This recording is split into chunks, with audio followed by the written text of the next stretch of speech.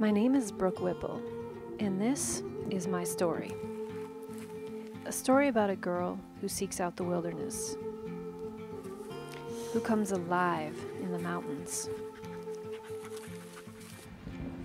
who yearns to stand in wild places. A story about a girl who is deeply inspired by nature, a girl who is energized by its beauty, stirred by its loveliness, and constantly humbled by its power.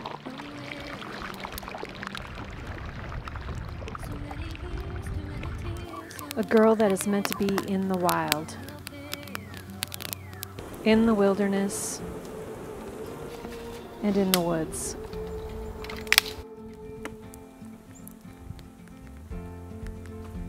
I don't know, guys. Just screwing around. I just love the smell of sage. Here, smell it.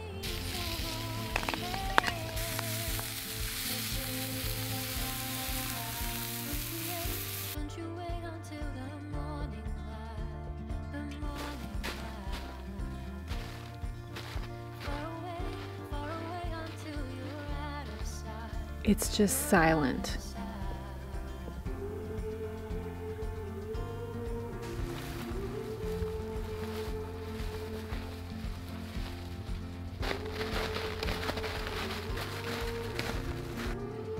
I love hard work, and I love a challenge. But I also like to have a little fun. Yes. I blew it apart. There's like hundreds of millions of blueberries. Look at this. Oh. Hey, you. He's gonna jump on your face. He just said he's gonna jump on my face. Yes! They're coming behind us too. They're scared of mice. That's me. I jump on the table and I scream like a girl. That's so disappointing. There's one behind you. Look at the pitch. Light that thing on fire with a fart. And right about then, he rips one behind me.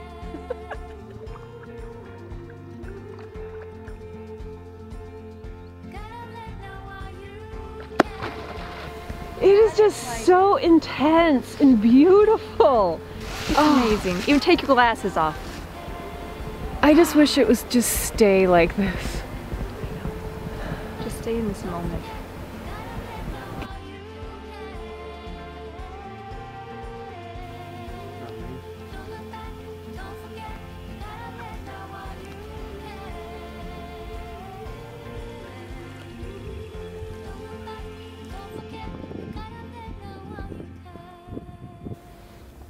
Ah, it's wonderful. I grew up in rural Michigan, hunting, trapping, and fishing. A regular tomboy. I was a member of the Wilderness Adventure Club in high school, and one summer we backpacked Isle Royale National Park end to end, 60 miles. Sitting around the campfire one night after a hard hike, we were enveloped by the sound of wolves howling all around us.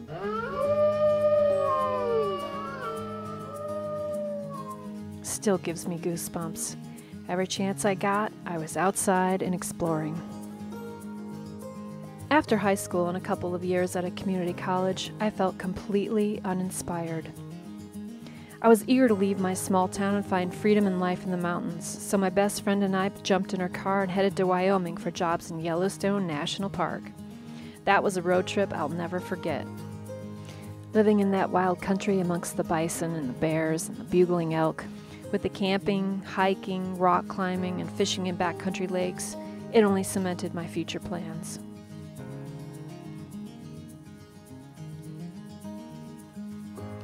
My next stop was Vail, Colorado for a winter job as a lift operator.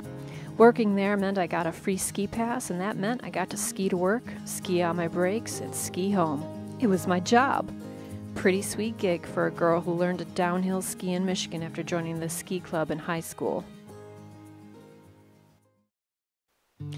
After that, I was off to Alaska, the place my heart yearned for, the place that since I was a child was the place I felt like I belonged.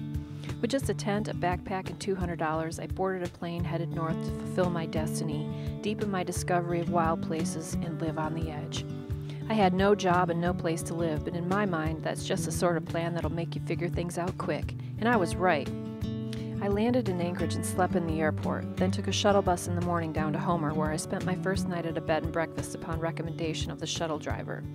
Within 2 days, I had a place to live. I made a deal with the owner of that same bed and breakfast that if she let me stay in my tent on her property, I would help her clean the place for free. Bam! I had a place to live. Then I bought a bike for $50 and within the week found a second job at a sports shop, selling everything but rockets and mortars for killing fish on the Homer Spit, the strip of land that juts out into the beautiful Kachemak Bay. When I got my first paycheck, I had $50 left to my name. I would live in my tent all summer and work those jobs, going on hikes, fishing, biking, and meeting interesting people. I even got to take over the entire bed and breakfast while the owner went out on vacation. It worked out pretty well. Sometimes it really pays off to just take that leap without a safety net. I had officially fallen in love with Alaska. That fall I went back to college and, to keep myself busy, became the lead singer of a rock band. It was pretty fun. Then I met this guy. Isn't he cute? I thought so. I'll talk about him in a minute. First, I want to talk about my next adventure, Montana. Montana was beautiful, and that's where I became a wildland firefighter. Besides fighting wildfires, we did project work and prescribed burns, traveling and working in Oregon and California too. There was only one other girl on the crew, but we all lived and worked together like one big family. One morning in the mountains of Oregon, I dropped down the ridge to pee, only to discover I had squatted right next to some giant morel mushrooms. I quickly took off my hard hat and picked as many as I could manage. They were amazing. My first and only ride in a private jet happened that year too, as we were being rushed to a fire. It was pretty cool. Wasn't long before I found myself back in Alaska, this time Sitka in the rainy southeast, where I was a recreation assistant for the U.S. Forest Service as my internship before I would graduate. The other cool thing I did in Sitka was volunteer at the Alaska Raptor Rehabilitation Center. This is a center that takes in and rehabilitates all kinds of birds. Here I am holding an eagle for a vet. Funny story, I met Barbara Walters in person there at the center one day as she came in to check it out and adopt a bird. But Sitka was amazing, the hiking, the sea kayaking, more great memories made in Alaska. I finally graduated college with a bachelor's degree in outdoor adventure recreation management. And this guy was still with me, my love, David Whipple. So, we decided to get married on a beach in Jamaica.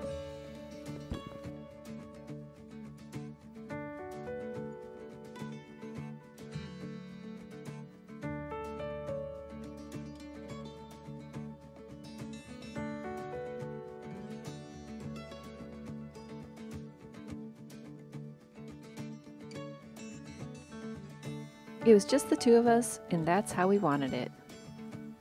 Our friends and family got to watch the video.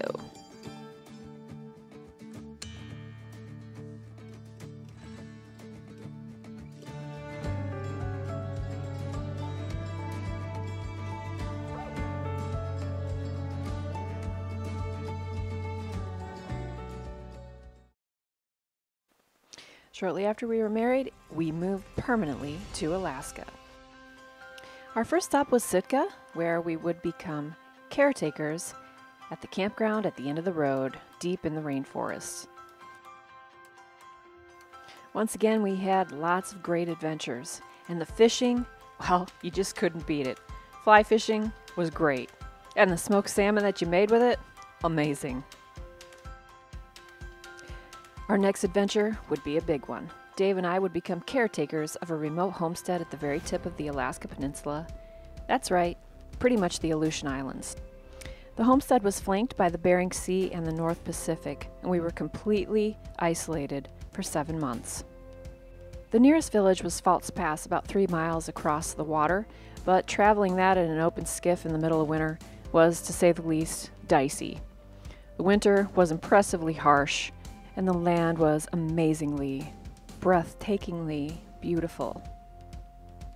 It was an adventure we would never forget, and one that would set us up really well for another big adventure yet to come. After we left the Aleutian Islands, we moved to Fairbanks, bought a piece of property, and built this cute little 12 by 12 cabin from logs on the property. And then I met this guy, Neil Eklund, who hired me to be a guide on his amazing 40 by 70 foot log raft on the Yukon River. The raft was set up like a floating lodge, and people would come and float with us for a week or so at a time, taking in the scenery, fishing, great food, and this amazing experience on a log raft. Neil's the only person in the world who is doing anything like this. Besides being a fishing guide on the raft, I also helped cook, and I was the entertainment. It was a dream job, to say the least. And in our downtime, lots of exploring, and of course great fishing, not to mention the beauty, quiet, and solitude of floating down the Yukon River on that amazing log raft. My deep respect and admiration for Neil is nearly 2 decades deep now, as our families have become close friends with adventures yet to come and surprises around every corner. Well, we all knew this would happen. Belle and Mickey, our kids, and we needed a bigger house, so we built another log home. Alaska's full of great things to do as a family, and fishing was one of our favorite things. I took every opportunity to get outside and get happy, whether it was skiing, kayaking, hiking, or, my obsession with blueberries. Nonetheless, we were gluttons for punishment, built yet another log home in a new place, this time in Delta Junction, Alaska, where we would live for the next 6 years. And in that same amount of time, I would become a published author. I wrote this fun and quirky book about Alaskan living back in 2007, and that's about the same time I became a filmmaker. A surprise phone call came in 2014. It was Neil. National Geographic had contacted him about doing a reality TV show about floating down the Yukon River. He wanted us to be part of it, so that's what we did. All of our families were involved, and it was an amazing time. I was definitely back in my happy place. The show was called Yukon River Run and aired in 2015. I'll let the pictures tell the rest of the story.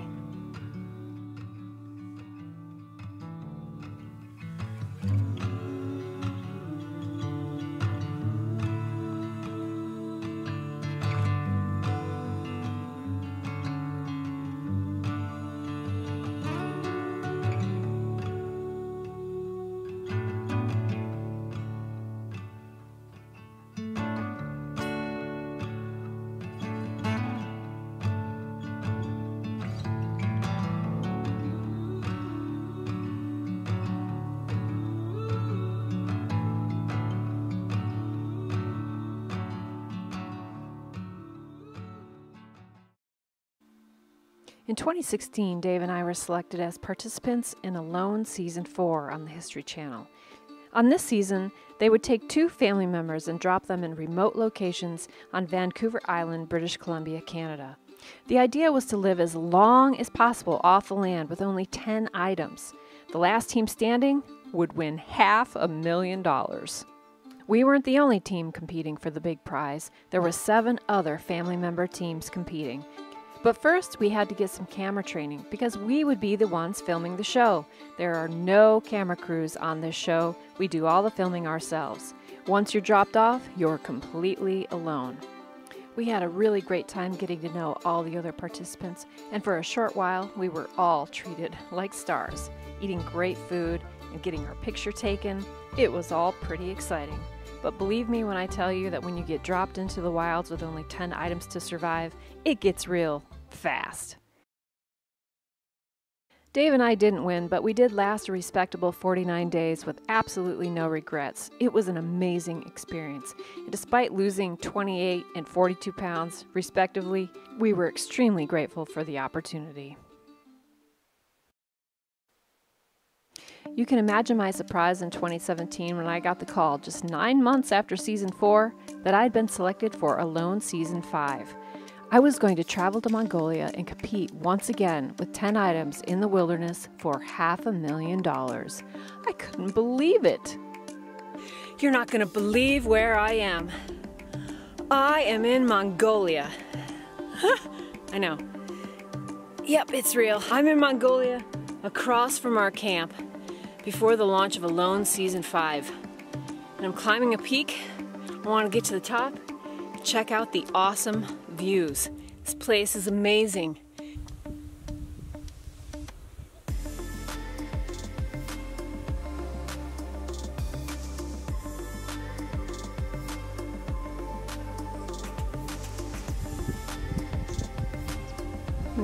Nice sunlight right now. You can always do one more day. You could always do one more day. And what I mean to say is, the mind will always give up before the body does. This is particularly difficult because it becomes an absolutely mental challenge. It's you against you. That's all it is.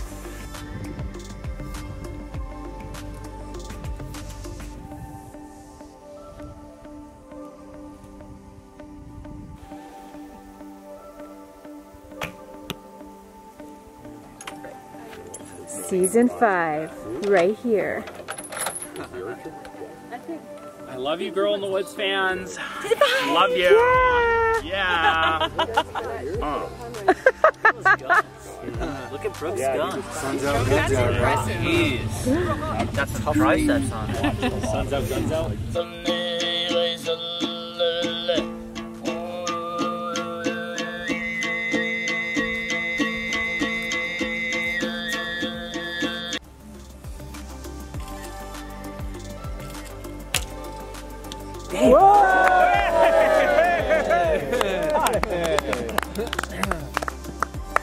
Yeah, bro. Yeah, Ohio. Woo!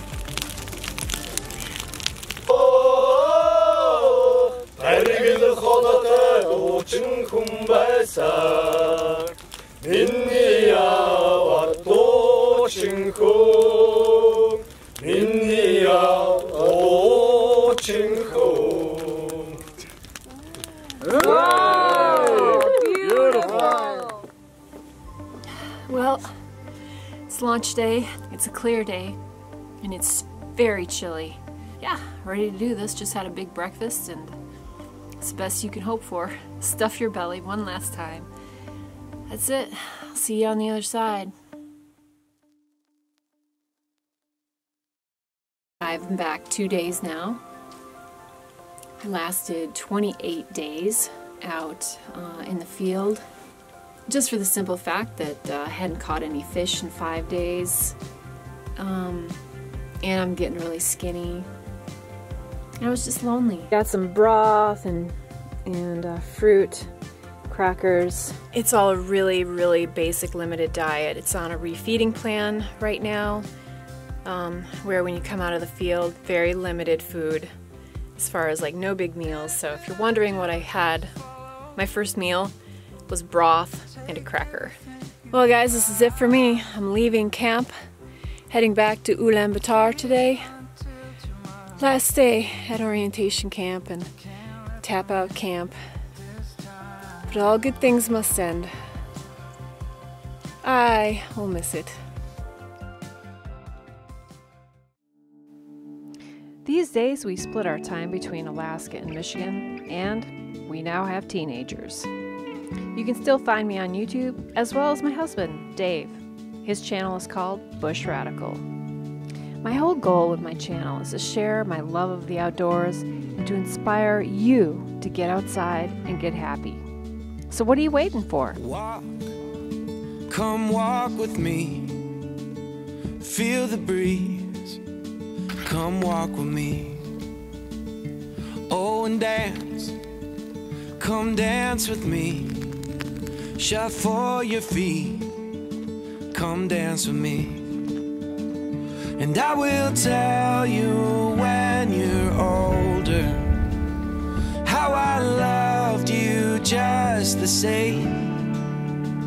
It only matters where we're going. It never mattered from where you came. All on one side. I like feathers, I'm sorry. Put it in here. When life Eat this goodness. it gets you down, steals your crown, and breaks your will. Oh, well, I'll pick you up, brush off the dust, and hold you still. I will tell you when you're older how I loved you just the same. It only matters where we're going. It never mattered from where you came. And go to sleep, my darling. Oh, the night is getting darker. You can dream about tomorrow, and I will tell you when you're older. Isn't that beautiful? How I loved you just the same. It only matters where we're going. It never mattered from where you came. And I will tell you when you're older how I loved you just the same. It only matters where we're going. It never mattered from where you came. It never mattered from Just where beautiful you out came. here. It never mattered from where you came. This is why you climb mountains right here. So you get to see all of this. That's crazy good. Want a bite? Here, take a bite.